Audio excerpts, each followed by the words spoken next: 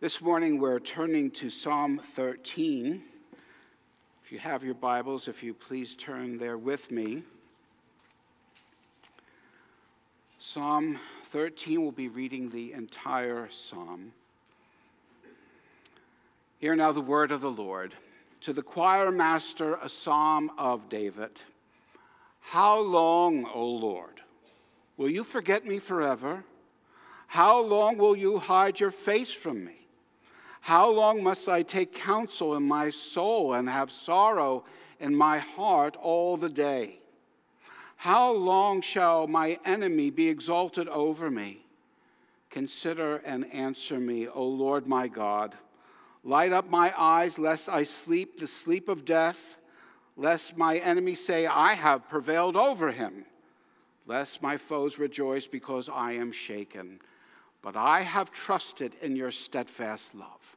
My heart shall rejoice in your salvation. I will sing to the Lord because he has dealt bountifully with me. The word of the Lord. Let us pray together. Our gracious God and Father, we thank you for the privilege of coming to worship you, to hear your word preached to us, to be ministered by your Holy Spirit. We ask now that you would warm our hearts by your presence and form our minds by your truth and soften our wills to do your bidding. Transform us by the wonder of your grace and send us out with your peace, joy, and encouragement. We ask this in Christ's name. Amen. You may be seated.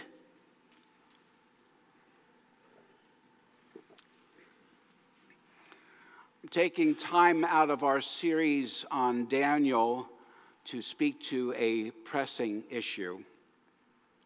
If you weren't here last week, if you're not on the list for our newsletter, or perhaps you're visiting today, I told the congregation that I would be dealing with a difficult subject this morning. Less than 2 weeks ago, our brother Robert, who was loved by this congregation, sadly took his own life. This was a shock to all of us. Robert was open with some of his struggles, but nothing approaching this degree of desperation. In a note to the church this week, I mentioned that for those of you who wrestle with depression or at one time or another have had harmful thoughts, thoughts of self-harm, this subject can be unsettling and even triggering in some cases, resurfacing dark thoughts from the past. So again, I want you to know that you're not alone, that if you want to talk, there are plenty of people that will talk to you, myself in the session included. We are here for you. I also want to remind you that it's important to bring these things out into the open with people that you can trust rather than suffer in silence. No one wants that. God doesn't want that for you. Some in this room have been impacted deeply in their lives because of a suicide of a loved one. And I realize that can leave emotional scars that never fully heal in this life. So I hope and pray by God's Spirit that I will handle this subject with sensitivity and honesty this morning as it deserves. May happens to be the Mental Health Awareness Month. I do not gear my preaching to designated topics and causes assigned to months of the year. However, I do find it's an opportune time to raise awareness in our church about mental health. There are Christians who struggle with clinical depression, either for a brief season or an extended period. Some have mental health issues that require medication. Others have unwelcome thoughts of self-harm, and some have even attempted suicide, and God has graciously intervened. While our culture over the years has become more open and created an environment where we can speak freely about these issues, that has not always been the case in the church. For some, it's still taboo. There are believers who are embarrassed or ashamed by the way they feel. They view themselves as spiritual failures because Christians aren't supposed to feel this way. But the Bible does not support that assumption, as we'll see in our passage today. I am grateful for some prominent Christian leaders who have come forward to share their experiences, one of whom is Dr. Philip Ryken. Some of you may know that name. Dr. Ryken is the president of Wheaton College. He served under James Boyce at 10th Presbyterian Church in Philadelphia, one of the flagship churches in the PCA. After Dr. Boyce passed away from liver cancer, Dr. Ryken was appointed as senior minister and had a fruitful ministry. He is a prolific author and really a leader in Reformed evangelical circles. In his book, When Trouble Comes, published in 2016, he explains he went through a season of deep discouragement. His troubles were extensive, and this was unprecedented for him at the time. He had problems sleeping, and he even thought of taking his life. And he writes, "One day I said to myself, I understand why people kill themselves. This is how they feel. It seems like the only way out." Now, that wasn't a thought that he wanted to have, but it was part of this intense personal and spiritual battle that he was wrestling with. So if there are any here this morning, or those listening online who assume that these struggles do not affect faithful Christians who know their Bibles, I offer Dr. Ryken's testimony as an example to the contrary. Now, a word to parents this morning. Some of what I have said thus far, and some of what I intend to say, is going to go over the heads of your young children. Others are going to pick up on words and ask you questions. And I think that provides an opportunity for you to talk about our brokenness in this world and God's benevolence in the gospel. It may surprise you to hear this. It was a surprise to me. But the second leading cause of death in America for ages between 10 and 34 is suicide. Ages 10 to 34. We're not always aware of what our children are exposed to, what they're feeling, or what may prompt such despair. So this morning we're looking at a psalm of lament. Psalms of lament are songs that reflect a state of disorientation. There are occasions when the writer feels tremendously perplexed, utterly forsaken, paralyzed, overwhelmed, or lost in despair, and cries out, "Oh my God, why have you forsaken me?" Or as it's written here, "How long will you hide your face from me?" A lament expresses sorrow, grief, and distress, but almost always ends on a note of hope. So after the psalmist rehearses the trouble he's experiencing and cries out to God for deliverance, he concludes with an expectation of future grace, which is very encouraging. But often the waiting is long and hard. So as Christians, how do we deal with these issues? How does God want us to handle our inner turmoil and suffering?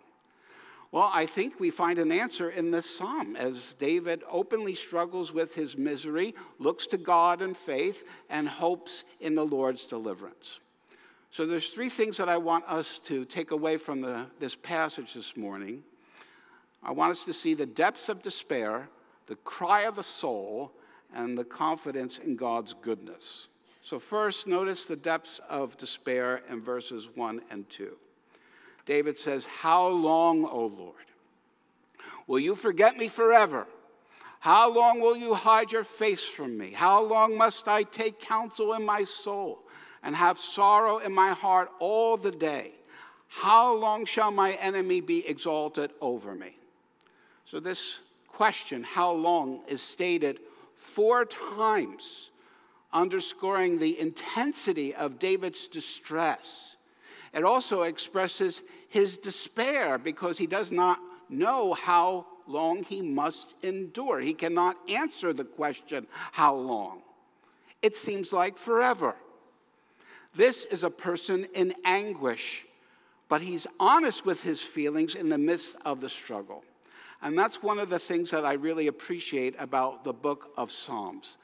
The Psalms invite us to be emotionally authentic. The beautiful thing about the Psalms is that they give us freedom to be real. These ancient songs teach us to live with integrity with what's going on a heart level. And then we think of the Lord Jesus himself in the Garden of Gethsemane. And when we think of him there, we learn that from Jesus it is a godly faith can struggle, that a godly faith can feel depths of sorrow. Now, the issue here in Psalm 13 is that David feels abandoned. Lord, will you forget me forever? Lord, you know what I'm going through, but you're not acting. You're not intervening. How long must I wait? Have you ever felt like that? Now, of course, God had not abandoned David, nor will he ever abandon you as his child, but there are times it feels like God is hiding his face. That terminology in Scripture is associated with alienation. You think of the Aaronic benediction.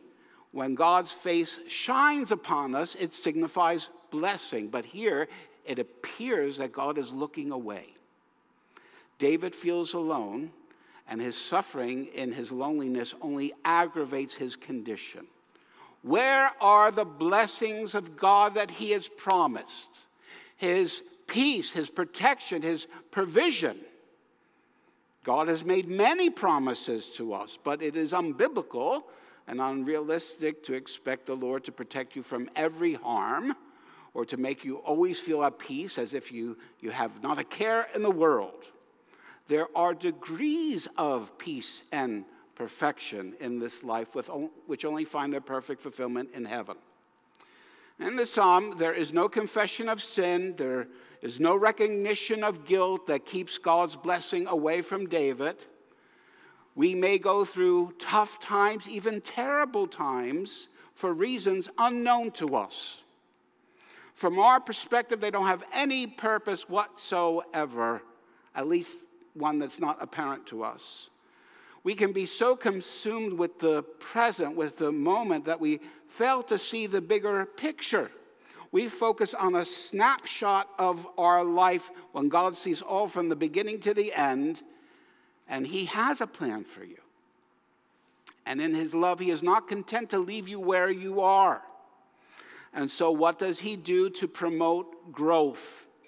He weans you from ordinary pleasures by allowing you to go through dry times and inner darkness, what has been known as the dark night of the soul, to purify you and to move you on to greater heights. If you come to me with a trial that is just sucking the life out of you and you ask, Pastor, why is God allowing all this? I cannot give you a complete answer because I am not God. But I can tell you with all confidence that the Lord can use this to make you a more godly person than you are today. And perhaps you can't see that now, or you do not want to see it. All you want is relief. And believe me, I understand. But in the end, you will come out of this with increased spiritual maturity, greater empathy, and a deeper intimacy with Christ. That might not take away the pain that you're enduring at the moment, but it does lessen the sting. And it reminds us that in the providence of God, there's no such thing as meaningless suffering. Perhaps the hardest part is in the waiting. Notice verse 2 here in the ESV. It says, how long must I take counsel in my soul? Now that's a bit obscure. The language here points to a turmoil of thought. So the NIV, I think, states it better. How long must I wrestle with my thoughts? David wrestled with his thoughts and every day had sorrow in his heart. The heart represents your inner life, the core of your being. So David says that in the depth of his heart, there is nothing but sorrow. And it's ongoing. It's not just one day, it's every day. And you add to this his restless thoughts, and that's a pretty good description of depression. Now, when people say, I'm depressed, what they often mean is, I'm sad.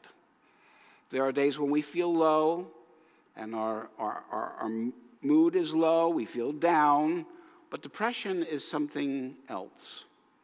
It is much more serious and incapacitating. Depression is characterized by a dejected mood over a period of time. And the mind becomes dull and it's hard to concentrate. Usually it's accompanied by troubles with sleeping, and the person feels numb. They lose hope. They're robbed of energy and the motivation even to live. Of course, as Christians, suicide is never an option, but it only goes to show how desperate someone can become. And evidently, this is what happened to our brother Robert. A detective gave me a letter that he wrote to me, addressed to me in the church, and I would like to read a portion of it to you. He says to all of us, thank you all so much for the love and support you have showered upon me over the past couple years. There haven't been many blessings in my life lately, but all of you have been a true blessing to me in many ways. Life has been very difficult for me. As some of you know, I am a mess and I have had enough. And then he says, maybe there's mental illness or even brain damage from a head trauma he suffered as a child, or even abuse. So in Robert's case, he ultimately lost all hope that his anguish and sorrow would cease. And he made a desperate decision. As I mentioned, I don't think Robert was in his right mind. Such acts do not of themselves forfeit grace, because we have all done dumb things in a moment of weakness. The problem with suicide is you can't take it back. It's a permanent solution to a temporary problem. So let me just be clear as we talk about this, that suicide is a violation of the sixth commandment. Do not murder. Both murder and self-murder are forbidden. And suicide leaves behind a wake of misery. Now, I don't excuse it at all, but I realize that deep depression can be torturous. Not only is the heart overwhelmed with a heaviness, so much so that it feels like the person is breaking inside. The mind is full of despairing thoughts. It's like a constant stream of thought that does not stop, hopeless thoughts, dark thoughts, so that it becomes unbearable, and the person would do anything to make it go away. And often those dealing with depression feel trapped in their suffering, since it's a condition where relief does not come quickly. Even if you take medication, it takes time to kick in. And so this can be mentally, emotionally, physically, spiritually exhausting. One described their inescapable struggle this way: fighting but not wanting to fight, wanting to stop but finding no peace in stopping, wanting to run but impossible to flee, no place to go. This is the worst part of it all, no place to go. Those who have never experienced that degree of depression simply don't understand it. And so they say things like, just get a hold of yourself. Just snap out of it. But the person is unable. And so we do a great disservice to people when we offer simplistic answers and assume that their problems are tied to a lack of spiritual commitment. Now, I'm going to say a word about John MacArthur. I I think all of us admire Dr. MacArthur. He has been faithful to the scriptures for decades. His personal integrity is not in question. But I think I need to say some things because of what he mentioned recently in an interview. He said there's no such thing as PTSD. There's no such thing as OCD. PTSD, which is post-traumatic stress disorder, is just a failure to know how to grieve. Now, my uncle served in Vietnam. He would not talk about it because it was too distressing for him. After he came back and was newly married, my aunt went to the bathroom in the middle of the night, and when she came back, she stepped on something that made a sound. My uncle jumped out of the bed, right out of his sleep, pinned her to the ground, and would have done serious harm to her if it were not for her screams that kind of awoke him out of a daze. Was that because he didn't know how to grieve well? People with OCD have intrusive thoughts that just circle through their mind over and over again. It is torturous. Can they will that away? Can they pray that away? On another occasion, Dr. MacArthur said, "My belief in God's sovereignty precludes me from dealing with depression." Now, I suppose if you believe that God was not in control, you would be very anxious and depressed. But how about those who affirm God's sovereignty? Faith in God's sovereignty does not prevent depression any more than a belief in God's sovereignty prevents cancer. It's God's sovereignty that allows these struggles into your life, and it's God's sovereignty that gives you hope that he can use them for good. Now, Dr. Kistler is a good friend of Dr. MacArthur.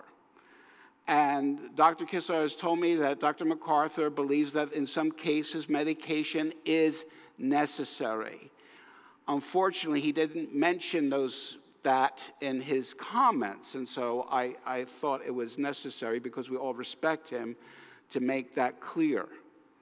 There are degrees of depression. Some experience for a matter of weeks and then it dissipates. Other forms require medication. Now, in our society, we're quick to prescribe pills. We want easy fixes to cover over our problems. And I recognize that practice can be abused, but sometimes medication is necessary. What most people don't realize is that clinical depression is physiological. There may be psychological factors, spiritual factors, but not always. People can experience an imbalance in brain chemistry, which thankfully can be treated. There are some Christians who are suspicious about this and feel like that's just a cop-out. You have the Lord. Just persevere in prayer. To such people, I ask, if you have a broken arm, don't you go to the doctor to get a cast?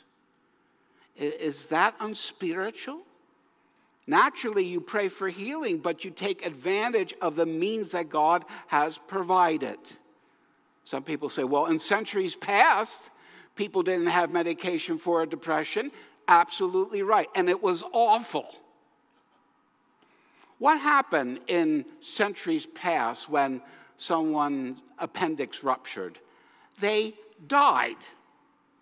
Now that can be avoided. The Bible is the standard for godly living, but biblical times are not the standard for our quality of living. I hope you can see the difference. God, in his common grace, has provided remedies and treatments in our age that can benefit us. And that does not diminish our faith in God. It's an occasion to offer thanks to God for his goodness. Maybe you've dealt with depression in the past, or perhaps you're dealing with it right now. It's been a long road, and the end is not in sight. Others suffer from fractured relationships, chronic illness, or the loss of a loved one. I know it's hard, but you're not alone. David and countless other saints have endured similar things. And following the psalmist, the encouragement here is to be honest with yourself, honest with others, honest with God, realizing that it's okay to struggle. And that struggle should lead to supplication. Lament is pointless unless it culminates in prayer. So we move now from the depths of despair to the cry of the soul, in verses 3 and 4. Consider and answer me, O Lord my God. Light up my eyes, lest I sleep the sleep of death, lest my enemies say, I have prevailed over him, lest my foes rejoice because I am shaken. In the Christian life, we have to learn to make a difference between accepting the things that we cannot change and asking God for change. Appreciating God's sovereignty does not mean passive resignation to every circumstance. It's because the Lord is in control of all things that should prompt you to pray. And your inner life can help to direct your prayers. David is depressed. It seems like God has hidden his face, and so he cries out, look on me, answer. He feels trapped in darkness, and so he prays, give light to my eyes, or I will sleep in death. My assumption is if you are struggling or something's troubling you, that you are crying out to God for deliverance. This is what the Lord would have you do, so that when he answers, he receives praise not only from you, but from all people around you, where you can testify to his goodness and his grace. Now, again, relief is often delayed.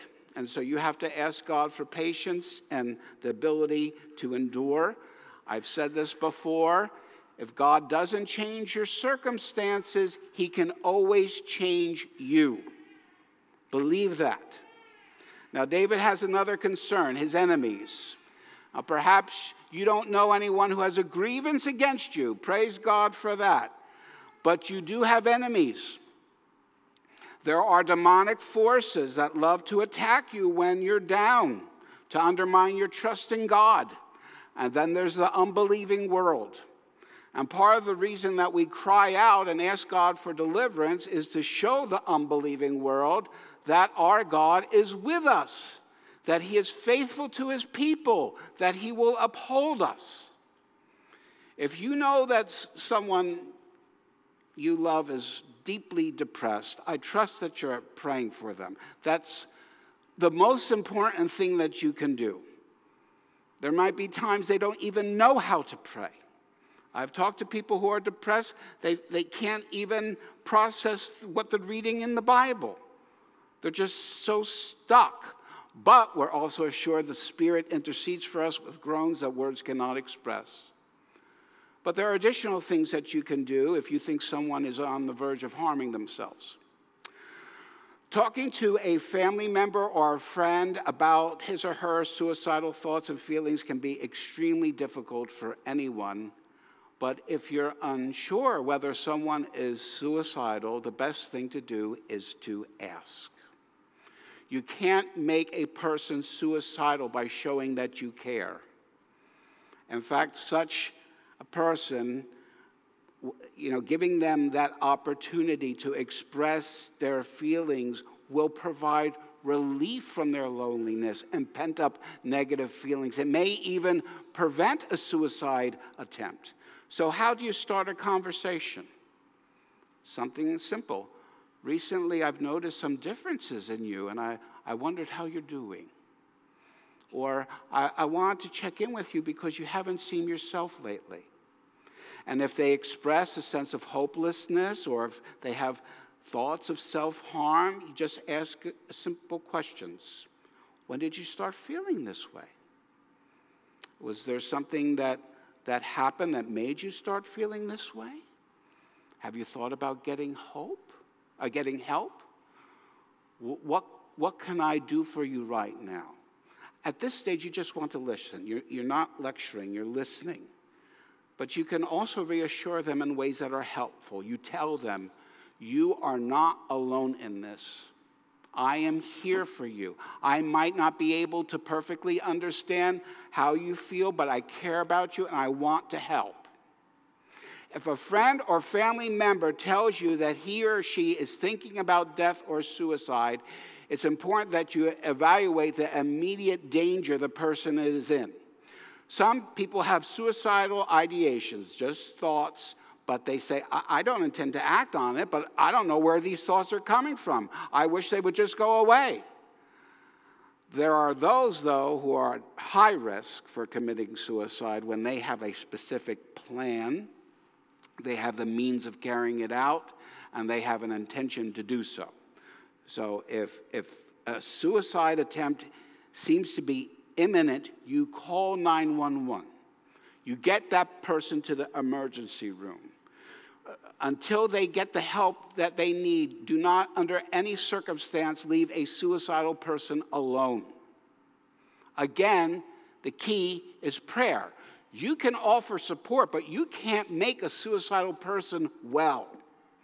God has to act, and that person has to be willing to get treatment.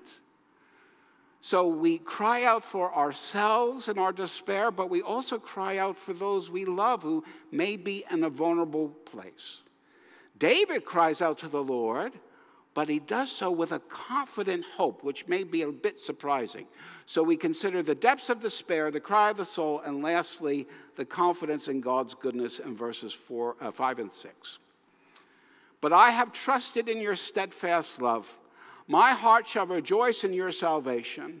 I will sing to the Lord because he has dealt bountifully with me. Other translations say he has been good to me. So this psalm begins in a state of disorientation, but ends in a state of reorientation, even in the midst of David's suffering. There is no reason to think he is voicing his praise after relief has come. He is affirming these things in his pain. David is able to look to the future in hope because of God's faithfulness to him in the past. You have dealt, past tense, with me bountifully. So if God helped you before, surely he can do it again. That is a simple principle that we're apt to forget when the waves are crashing over us. You stop and you look back. You see that all that God has done for you, he's brought you through hard times before. You're still here. The Lord not only sustained you, but taught you important lessons along the way. By remembering God's gracious acts in the past, this renews and strengthens your confidence in his goodness and creates hope for the future.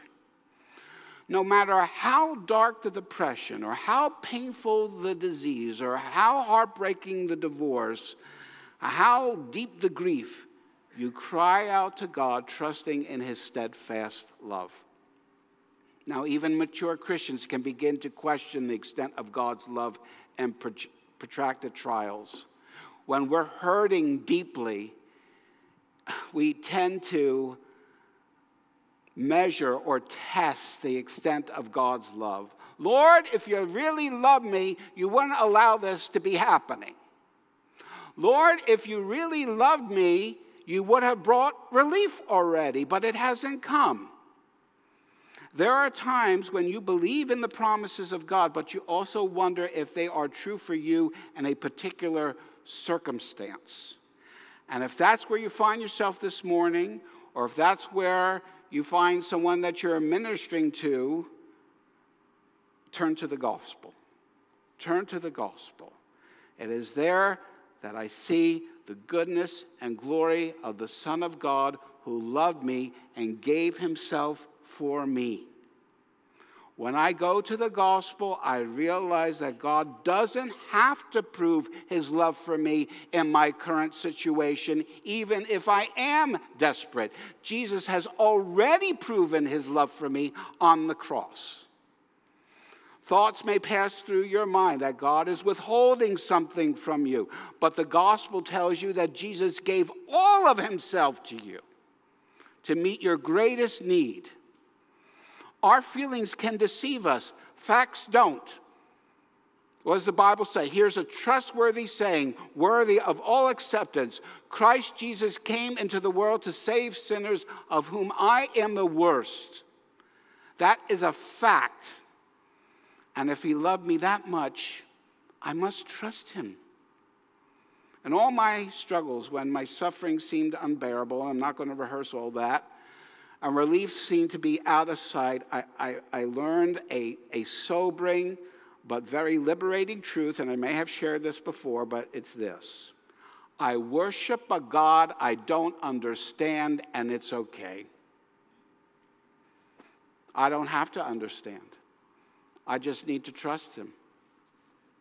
Peace does not come to us because the questions of our mind are completely satisfied or the circumstances of our life are completely serene, but rather because we trust in a heavenly Father who lovingly reigns over all the details of our lives in Christ and knows exactly what he's doing.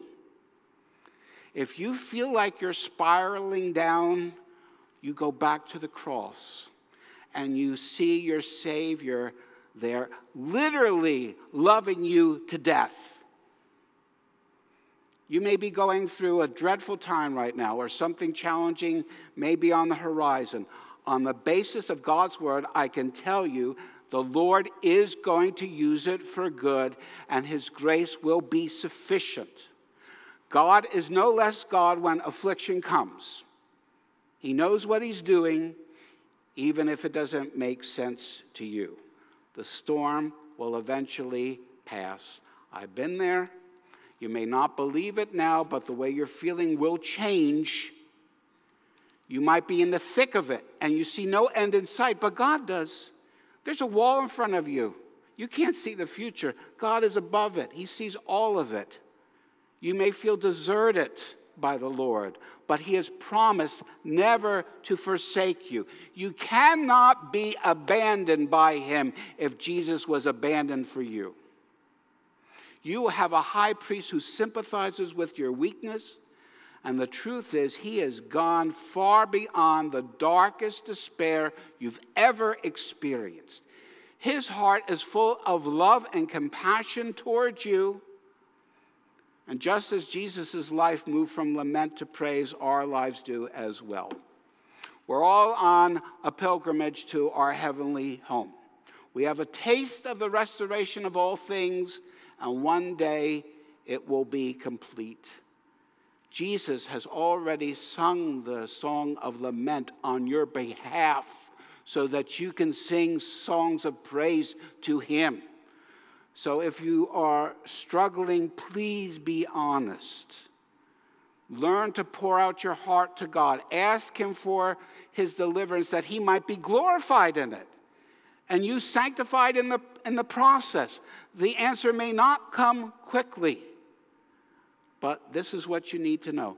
The Lord loves you, and you can be confident in his goodness. The intensity of what you're feeling, and you tell this to your friends, will subside. And as you look back on the way the Lord has led you, you will have a song to sing. Let's pray together.